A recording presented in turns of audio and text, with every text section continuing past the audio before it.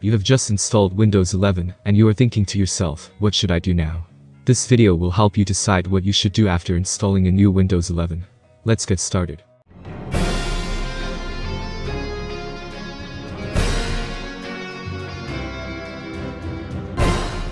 First of all, you have to check if any update is available. After the initial installation of Windows 11, there could be an update with new features, bug fixes, or driver updates. To check if there is any update, right-click on the Start button and select Setting.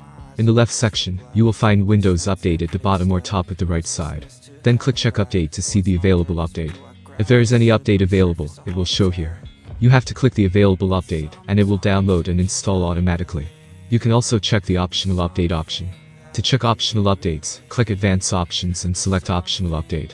Here your available optional update will show up. After the first process, you have to create a restore point before messing something up. Backing up your PC is very important to undo the change in case the system crashes. To create a restore point, click the Start icon, type Create Restore Point on the search box, and select it. After that, select the drive where your system is installed. Then click on Create and name your restore point anything you like.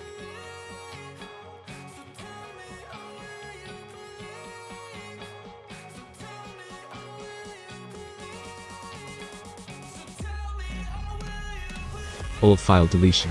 When you upgrade from Windows 10 to 11, the old files from Windows 10 that are no longer needed are still on your drive, just in case you want to roll back in Windows 10.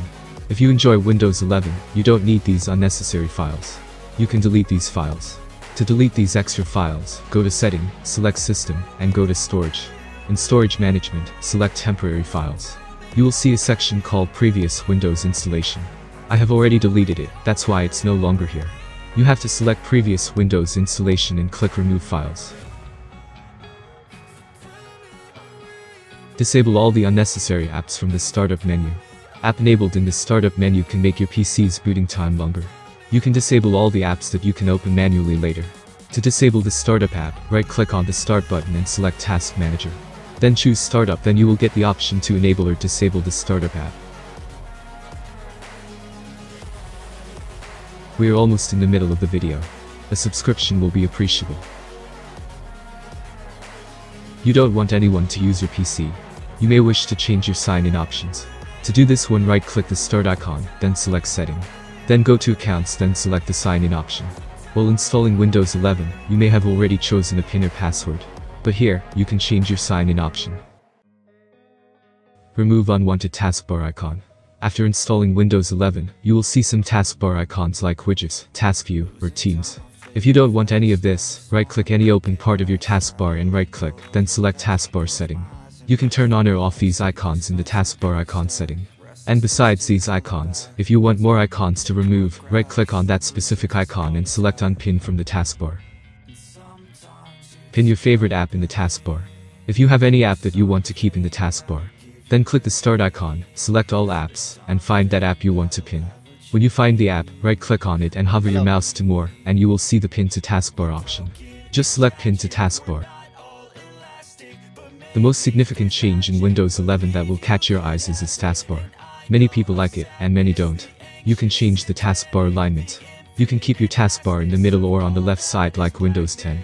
To change the alignment, you have to go to the taskbar setting. For that, right-click any open part of your taskbar and select the taskbar setting. After that, choose Taskbar Behaviors and change the alignment. You can also turn on or off the Auto Hide Taskbar option from here.